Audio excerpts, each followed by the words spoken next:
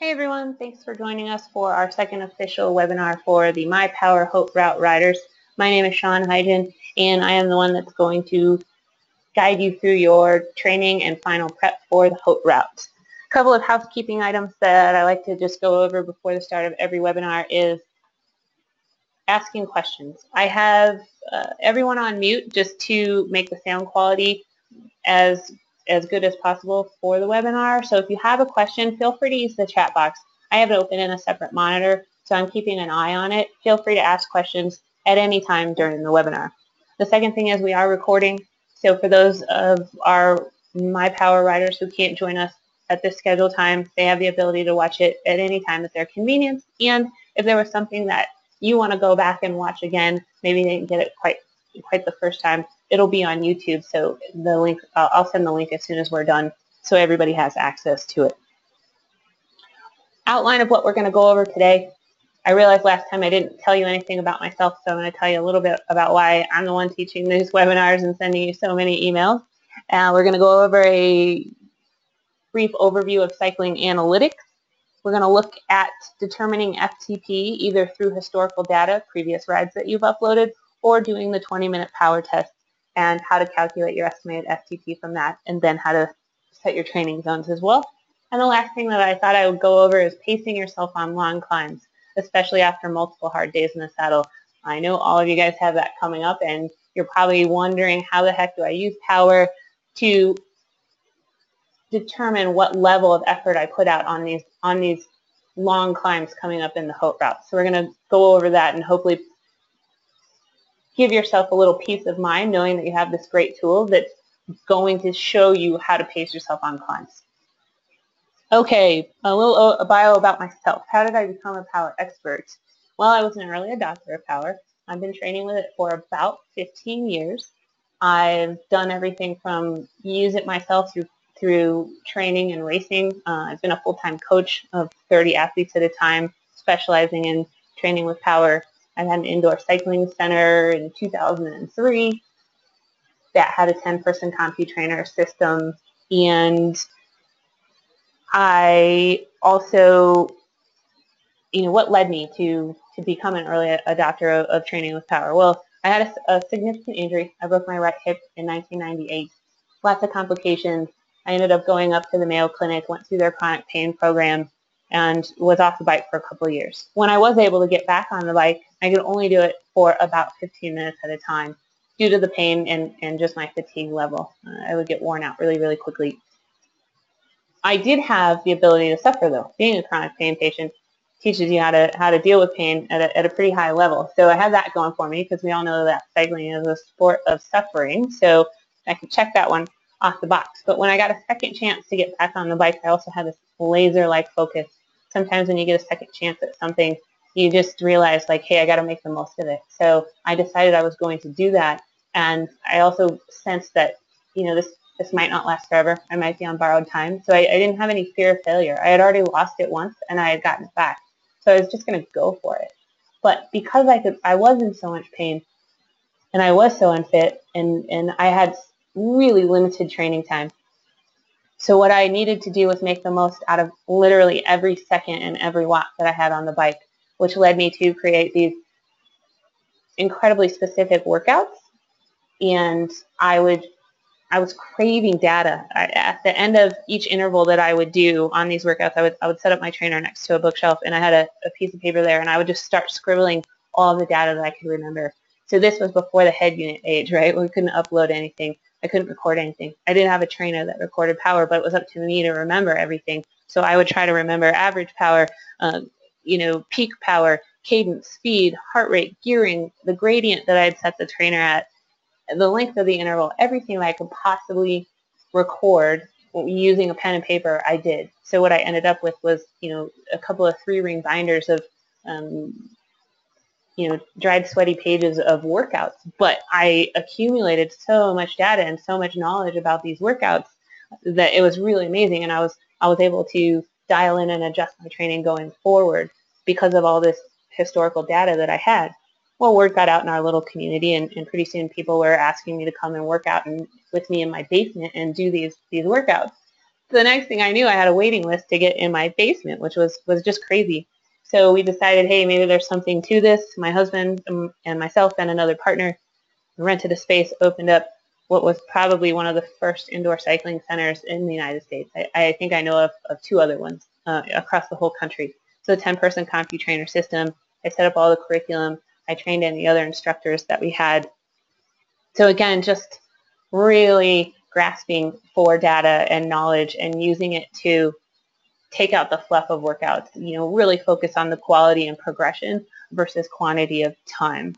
So that then led me to, get into coaching, and I ended up getting a job at Training Peaks, which is a software application for tracking, analyzing, and planning workouts. I was in their education department. And then Verve contacted me and said, hey, we want you to be the training and education manager for us. So here I am, and that's why I'm leading these webinars. Hopefully that gives you a little bit of background about myself. I am really excited that so many of you are already uploading to Cycling Analytics, and you've emailed me with questions and comments, and you're giving me information about yourself. It's just super exciting that everybody's on board with this too. So what I thought I'd go over first was the overview of Cycling Analytics, since that is the program that we will be using. I think you can all see it on my screen here. In the upper right-hand corner is the menu tab. If you look at the little person icon, this is a really helpful place where you can change profile settings, password. Many of you have Strava accounts, so you can link them with Cycling Analytics. It'll give you instructions on how to do that here. I've already done that. You can also strip data from Strava if you want to. So if you don't want people to see your power data or anything like that, you can.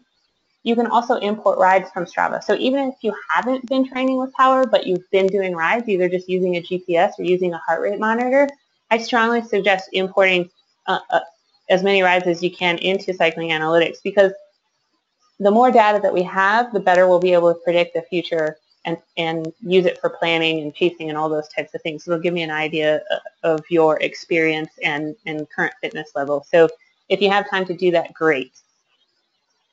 The last thing I like to go over is privacy settings. If you do ride from your house and you don't want the GPS coordinates available, you can add in that location. There's a couple of sections of questions up above. Given a link to your profile, if you want to change the link on your profile to make it private, you can. I don't have any problem with that, but I do prefer that you keep the link to rides open, because chances are we're going to be sharing some of those links during the HOT route and leading up to the HOT route on any specific training settings. So I'd like to be able to show the public rides, but I don't necessarily need to be able to show them your power profile or your metrics history. The next item you'll see on mine is coaching. I have a coaching account. You won't see this. The next tab for you should be athlete. And this is where the important personal metrics are that I've been talking about in the last webinar and several emails from me. Data is awesome, but data is only awesome if the personal metrics that you provide are accurate. Otherwise, it's worthless. So what's the point of all this? So I really need everybody to go in and at least put in a weight. I don't care if it's in pounds or kilograms, whatever works for you. If you know your functional threshold power, if you know your maximum and resting heart rate, go ahead and put those in. If you don't, we're going to figure it out shortly. So if you want to enter in your weight, you basically just click on it, add new weight measurement, save it. If you've made a mistake, click on something that you previously entered. You can either delete it or you can edit it and save it. Same thing goes for power. Some of you have told me, hey, I'm working with a coach, or I'm a long-time user of power and I have my FTP dialed. I don't really have a field test on the horizon before the HOT route, so I just like to enter it in. By all means, that's fine. I don't want anybody to change any program that any workouts that they have prescribed for themselves leading up to the event. If you've got a good plan and you're on track, just upload, just enter in your FTP and your weight, and we'll be good to go. The next tab is analysis. I like to think of this as generally trends over time. So there's a calendar feature that we'll look at next, and this analysis is looking kind of at the big picture. You can look at your training load. That's something we're going to dive into deeper next week. You can look at your time and zones. You can even make custom charts if you want to. And one of the favorite charts of cycling analytics is the power curve. Now this is the old version. If you see on the bottom, there's a hyperlink to try out the new power curve chart. I always like the new power curve chart. I think it's a little bit more customizable and prettier colors, to be quite honest. You can add curves if you like. The default values that come up are all time, this year, this month, and this week. Sometimes what I'll add when I'm looking at my athletes and I know they've done a workout today, I'll add a curve, and you see that it gets added at the bottom, and I'll click on day. I know myself I haven't done anything today, so it doesn't really matter. But you can definitely customize these. I think you can even change the colors if you want to. But the power curve chart, this is very, very useful in looking at, first it'll show you your peak powers over time, the year, all time, the week, the month, etc., or even a day. But this is where you can really clue into setting your FTP if you've uploaded historical data or you want to use a previous ride file. You can do it by either looking at the 20-minute power, or if you know that you've put in a good solid 1 hour effort, you would do it here. We are going to look at that in depth when we get into setting your FTP and setting zones, but just know that the power curve, peak powers over time. The last tab on cycling analytics is rides. You could also call this a calendar. There is a lot of information that you can get at a glance from this view. A lot of times people will just use it to get to and analyze specific workouts.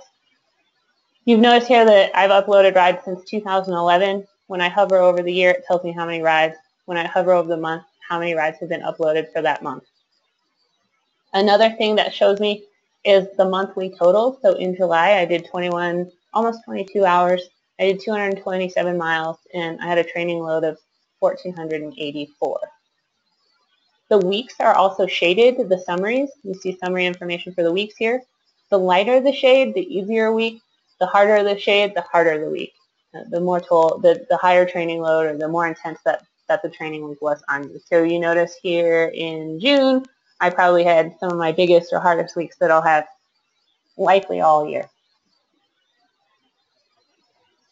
Whenever you upload a power file or a heart rate file, it also puts on a little rainbow grid at the bottom of the ride. A lot of people don't realize what this is. It's actually your time and zones for that ride. So you can quickly look and see, this looks like a pretty steady state ride to me. It was 62 miles, and you can see the time and zones is pretty well distributed evenly. If you look at the day before, it has a huge green section. That means there was the most amount of time in zone 1, a much easier ride if you're just looking in terms of zones. So lots of summary information. This is also where you'll upload rides. You just click there, how to upload from the Navi2 Coach or from your Garmin. If you want to look at a specific ride and dive in a little bit deeper, you'll notice that when you hover over a day in the calendar and you've uploaded a power file, a little charts icon comes up, and you can go directly to that ride. So let's look at something pretty recent for me. July 25th. We'll click on the chart.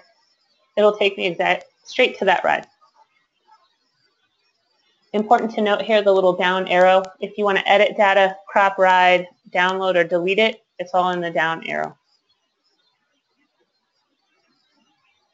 Summary chart pops up, total time, duration, moving time. If you notice that there's a little question mark by some metrics, that either gives you a little bit more information about that metric or it tells you how it's calculated. So you might see some things here that you've never seen before, such as work, which is kilojoules, left-right balance, and that is left-right balance. So 52 is my left side and 48 is my right, just like you were on your bike looking down at your legs, left-right. Something called torque effectiveness and pedal smoothness we're going to get into a little bit later on in the sessions, but for now just know that your info crank records it.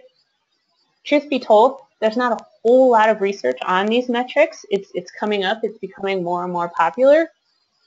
The first thing we have to be able to do is actually get and provide the data, correct? So that's what InfoCrank does. We're giving the data. The sports scientist and the sports physiologist will ultimately do the research and say, hey, this is what we've determined is the optimum percentage for those numbers. Right now, the jury's still out, and there's some philosophies. Well, the jury's out on a lot of things about training, but the first step is to be able to provide the data. Right now, what I use these for, quite honestly, with my athletes, is it clues me into if something's going on. If there's a huge imbalance or the numbers suddenly change, the first thing we look at is, did something happen with your position? Is your saddle crooked?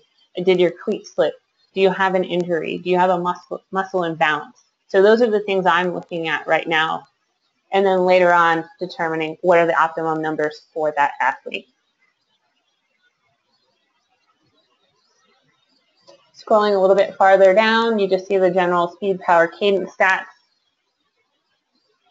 Again, effective power. All right, what is effective power? Well, it's like average power, but it takes into account the variability of the ride. You know, how much was it going up and down? Were there attacks or surges, or was it a steady state ride?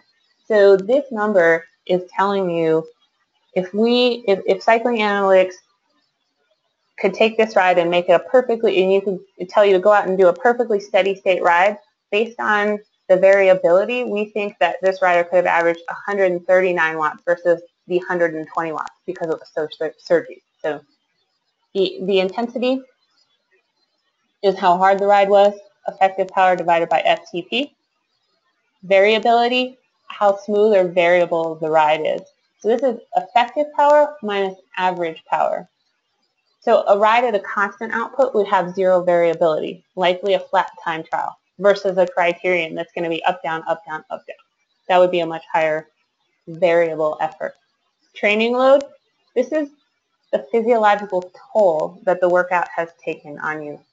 This is something we're going to cover next week too, and we'll cover it with effective power. Basically, how taxing was the ride. It's really, this is where you can use individual rides to then look at trends over time. What is your chronic training load? What's your training load average been over the last 6 weeks? What's it been over the last week? Those are the types of things we'll discuss next week. Here's your time in zones, the breakdown, and if you hover over it, it tells you what those numbers actually are. Of course, there's a map. Here's a graph of the ride. You can search for efforts if you want to see a particular hard section. So, for example, if I wanted to see, did I have any sections that were 10 minutes long that I averaged at least 150 watts? Oops, I think it did 10 seconds. Let's clear that. Let's go 10 minutes. There was one. Okay, I wonder where it happened. Well, if I click on the segment, it highlights it in the graph. It gives me all of the stats right away. It also shows me where I did it on the map, so I can actually see at what place during the ride did I put out this effort. And if I had efforts that were, this happens to be, I think, exactly 150 watts. If I had a 10-minute section where I went over 150 watts, it would give me that number as well. So it would say, yes, you know, at this section in the ride, you averaged 170 watts. This wasn't a particularly hard, intense ride for me, so I was pretty much just doing a lot of endurance work. As you can see here, there's quite a bit of time in zones 1, 2, and 3. The last thing is the power curve. This is similar to the other power curve, except it shows today automatically. Again, the defaults are all time, this year, this month, this week, and today. So by seeing this, you can see the green ride is today. Didn't really do anything that came close to any all-time or even this month type of efforts until I get out to, you know, maybe to the 2-hour mark, maybe this week or this month. Any questions on the power curve chart? There are some other charts here. You can look at force versus cadence. This is similar to quadrant analysis if you've used Training Peaks or WKO or Golden Cheetah in the past. Basically, it splits the ride up into quadrants. This one being low watts, low cadence. And then we have low cadence, high watts. We have high cadence, high watts, and high cadence, low watts. So you can see the majority of my ride was pretty good cadence, but not a ton of watts. Not surprising there from looking at the graph and looking at my 10-minute peak of 150 watts as well. Histograms just kind of breaks down the ride, whether you want to look at power or cadence. Then power versus left-right. This is power balance. It's showing the left leg power balance. So if I am generating the lower watts, you can see that It's a little heavier on my left leg. As I even out, as I put out more power, my power balance actually tends to even out as well. This is pretty common in what we see with a lot of athletes. When you're just kind of noodling or tooling around, you let the weaker leg go to sleep a little bit and you don't think about it. And when you get on the gas, you're actually concentrating on putting out power. So the power numbers tend to even out because you engage that weaker leg purposely. And then if you want to take a look at torque effectiveness, same thing. You can see left, right, and the difference between the two. Pedal smoothness. So if you see on torque effectiveness, definitely my left leg is a little bit better than my right leg. The left is red. If you just want to look at blue, and then we want to overlay them. Again, we're going to explore these more in detail next week. Okay, let's talk about field tests. The first one is, what if you've got previous ride data that you want to use, or you have a previous field test that was fairly recent that you'd like to use?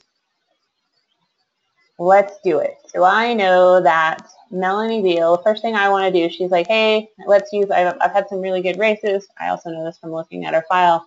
Let's take a look at where my threshold is. I'm going to take a look at her power curve. And I'm going to click on, actually I'm going to go to the new power chart.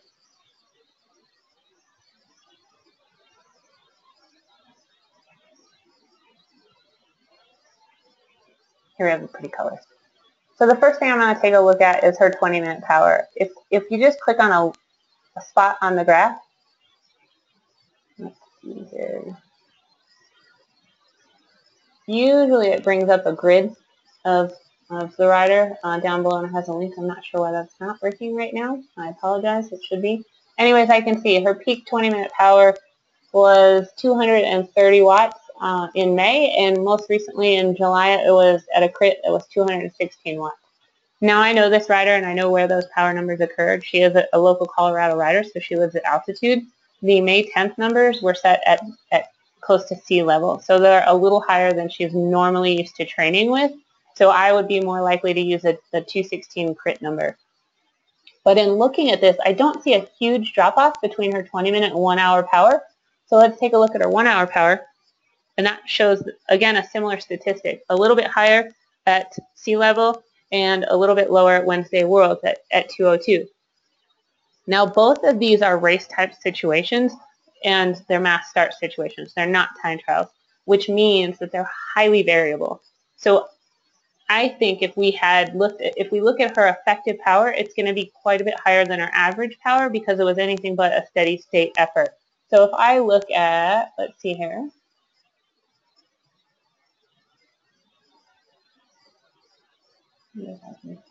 Bring up that link.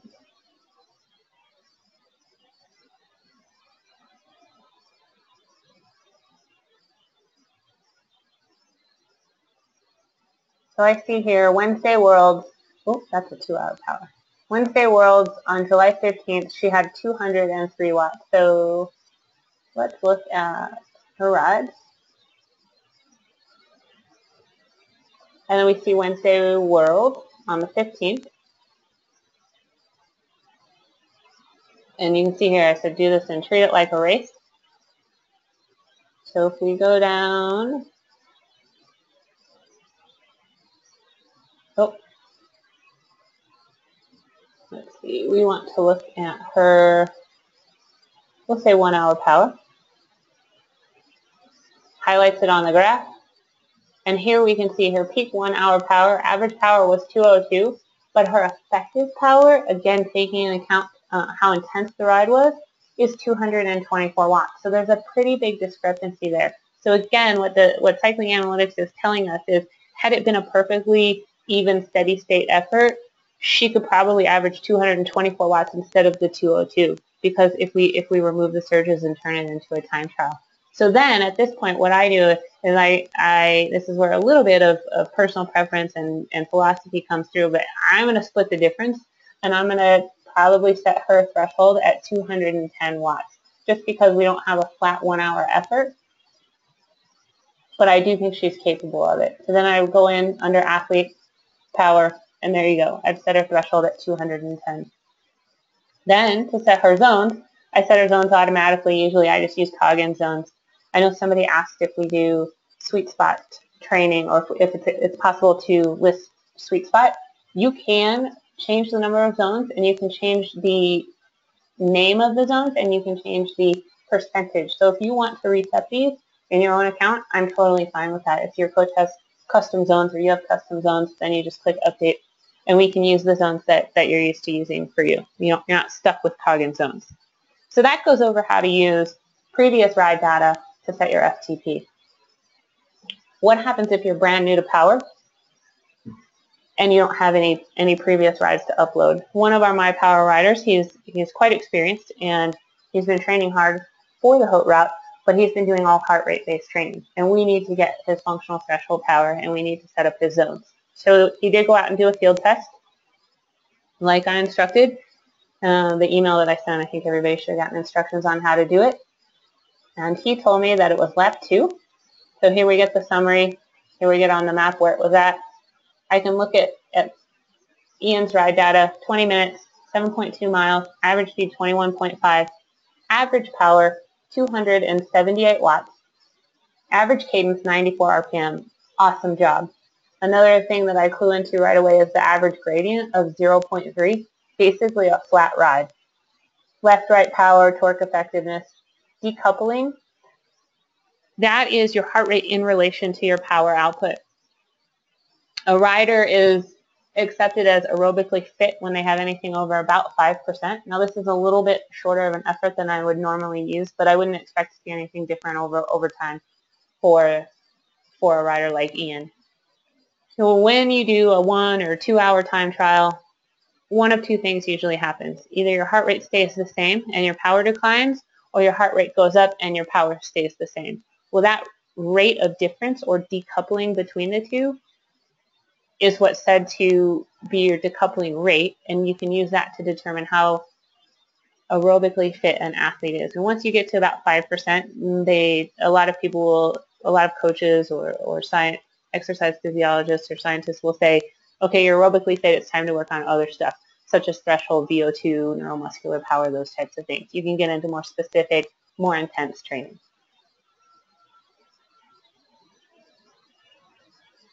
So then we see he's done the average. I look also at his effective power, 282. It's not a huge difference from the 278. So again, a pretty steady ride, even just seeing on the graph. There's a little bit of terrain changes and stuff, but overall, a very steady effort. So then what I'm going to do is I'm going to take his 20-minute power, 278 watts, and I'm going to multiply it by 95%, 0.95. And that's going to give me a number of 264. Again, this is where you might want to bounce it off someone like myself or a coach or someone that's experienced with training when you're determining. A lot of the information out there will tell you that it's 95% of your 20-minute power. Well, I think that's true for fit endurance athletes that have been doing some pretty specialized training. If you're new and you haven't been doing a lot of training, you haven't done threshold tests before, you haven't done a 20-minute test before, you don't have a lot of miles on your legs, you might want to go closer to 90%. Depending on the athlete that I'm coaching, I use anywhere between 90 and 95% of the 20-minute power. So if you're feeling like maybe 95 is a little too high for you, go for 92 or 93. It's always better to start a little bit more conservative. We can always bump it up if you're hitting those numbers regularly and you're just not getting tired or feeling taxed. So err on the side of conservative and bump up as needed, or shoot me an email and ask me a question. So 264 watts for this rider. Then what we do is we go back to the athlete and we go to power. And there it is. I've already set it for him, 264 watts. If I wanted to add it again, I could put in another one here. Set zones automatically. Update zones, and you're done. So that is how to set your threshold power by using a 20-minute field test. So now you have both options, whether you're doing historical data, previous ride or race data, or you're doing the 20-minute test, you should be able to set your FTP confidently. The last thing that I would like to go over is pacing yourself on long climbs, because I know a lot of you have this big ride looming in the not too distant future. And if you're new to power, you're wondering, how the heck do I use this thing to pace myself properly on these climbs? Because it really, really is a great tool, because our mind, we can't always trust it, right? We get excited and we might go too hard and we don't think it's too hard, or we might be really tired mentally, and that leads us to believe that we're going harder than we actually are. But this InfoCrank power meter can say exactly what you're doing, and based on your FTP, you will be able to just dial in an exact power number and be confident that it's the right effort for you. So how do we do that? I'm going to go back and look at myself as an example. So I'll go back to rides. And recently, you can see by the dark colors, I was over in the Alps and doing a lot of riding that I normally don't get a chance to do. And even though I'm an experienced rider and I have lots of miles on my legs, I know how to take care of myself, I know pretty well how to pace myself, I really didn't do the specific training that I should have been able to leading up to this ride. I'm busy, like most of you or all of you, and work a full-time job, so my training's limited. So I figured I would be a great example of someone who did a pretty big block of training, not anything like the Haute route, but still significantly more than I was used to. I think the biggest ride that I did leading up to this was probably 2.5 hours. Let's look at, I think the date I want to use is the 23rd, correct. So you can see I've had almost a big week. Yeah, I've had a week of riding. And then we went and did the Stelvio from the long side, the one with the 48 switchbacks. I had never done it before, but definitely wanted to go and tackle this climb. We had done it from the other side the previous day. We had done it from the Bormio side, and this is from the Bergisio side. It was the biggest week, like I said, since March, so we know I have fatigue building, but I do have miles and experience. I had set my threshold. My threshold prior to going to the Alps was 175 watts, but I'm also coming from elevation. So I knew that I would be able to ride at a slightly higher power output than I could do at home in the Colorado mountains. So I bumped up my FTP from 175 to 180. Pretty conservative number, but I also didn't want to blow myself up. So I did give myself a little bump in that FTP number. Now, how do you determine pacing based on FTP? So here's the ride. It's pretty much all up and then downhill and a slow crawl back to the hotel. The first thing that I notice when I look at this file is I start out hard and I gradually fade towards the end.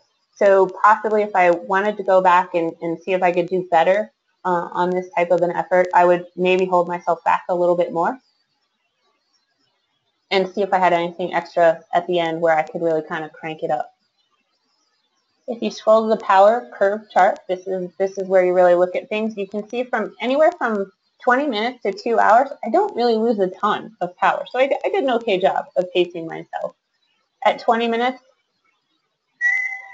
my peak power was 181 watts. My all-time was 186, which was the day before. So I was definitely pushing myself while I was over there. If I set my peak power of all time, again though, I'm coming from altitude, so generally lower numbers than I would set in Colorado. My 1 hour power, my best 1 hour power was 176 watts. Again, the day before, 622. So I'm definitely not holding a whole lot back while I'm over there. But my 2 hour peak power goes from 1 hour at 179 watts to 2 hours at 164 watts. So if we click on the 1 hour, we go back on the graph, I look at it here, my average cadence is 73 RPM. Left-right power, pretty close to perfectly balanced. But then let's look and see what happens in the second hour. Well, my power goes from 170 some watts to 148. Clearly the decline that I mentioned earlier. So not a great job of pacing myself. The average power was 164. So if we bring out our little calculator again, and I say my threshold, if I average 164 for the 2 hours, and my average threshold is 180, I averaged 91% of my threshold for 2 hours. Again, I already mentioned that I might pace myself a little bit differently, but the fact that after a week of hard riding in the Alps, I was able to average 91% of my threshold for 2 hours and set my peak power, numbers the day before, this is a really good sign to me. I'm doing good. I'm handling the training load and I'm handling the fatigue pretty well. So what I would recommend people do, depending on your fitness level and your experience level, you're going to pick a number somewhere probably between 80 and 95% of your threshold to hold on the climb, and try to hold yourself back to not go over that. Now, this is also dependent on what your goals are for the Haute route. If your goal is just to compete and you don't care about a finishing place, an overall ranking, anything like that, again, go conservative. Go to 75, 80% of your threshold. You won't be wrecked every day. Hold yourself back, hit that 75, 85, 80, 85%, and not completely wreck yourself. Now, if you're going to win, or you're going to podium, or you're going for the best place possible, I will go closer to that 90, 95% of your threshold. If you've done specific training and you know that you're as fit as you can be going into this event, you're ready, and you've done prescribed training for it, 90, 95% would be what I would target for the climbs. Where can you make up the most ground on people? It's going uphill. Everybody tends to go downhill pretty fast when you get into a competitive environment. On the flats, you can draft. But climbing is definitely where you can put time into your competitors. So again, it's a big range, 75 to 95%, but depending on what you've done prior to the Haute route and what your goals are for the Haute route, that gives you an idea of which end of the spectrum you're going to be on, whether it's going to be the 75 to 85 or the 85 to 95. And then I would suggest looking, if you have previous ride data, what you've been able to hold in the past. And if you have any other long rides coming up, if you're somebody who doesn't maybe have the first, if you're not doing the Pyrenees, if you're doing the Alps or the Dolomites, go out and see what you can handle on a long climb if you have the ability to. If you don't have climbs, there's still a way. And that's by using big gear work, possibly on a trainer or into a headwind, you can simulate a long climb. So those are things that you can do to gauge your effort. You might not be able to do a lot of back-to-back days because it's getting closer to your event, but you could go out and do something for an hour or two at a lower threshold, right? So don't completely blow yourself up, but go out and try that 75 or 85% threshold, which might be somewhere around the sweet spot for some of you, just tapping into it, or a tempo type effort, and see how it feels and note how it feels. Did it feel easy? Were you rested? Think about how you're going to feel when you have multiple days on yourself. I would definitely try to get in a couple of efforts at the lower range, just so you understand how that feels and how it's felt in the past, what you were able to handle. So hopefully that gives everyone a little bit of information about how to pace yourself on long climbs and long climbs day after day. As always, any questions, hit me with an email, hit me up on Skype. I appreciate all of you for taking part in this, and I look forward to talking with you guys over the coming weeks and helping you have your best Haute route possible. Thanks again. Take care.